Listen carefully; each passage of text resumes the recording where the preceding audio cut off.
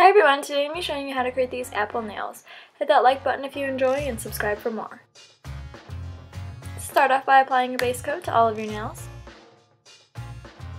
Create two curves on your nails and fill it in towards the tip of your nail.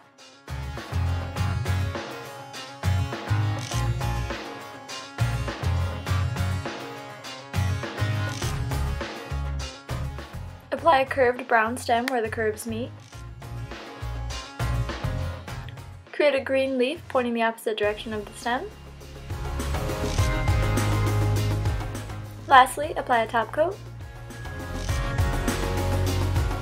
Thank you all for watching, like and subscribe for more, and I hope to see you in my next video.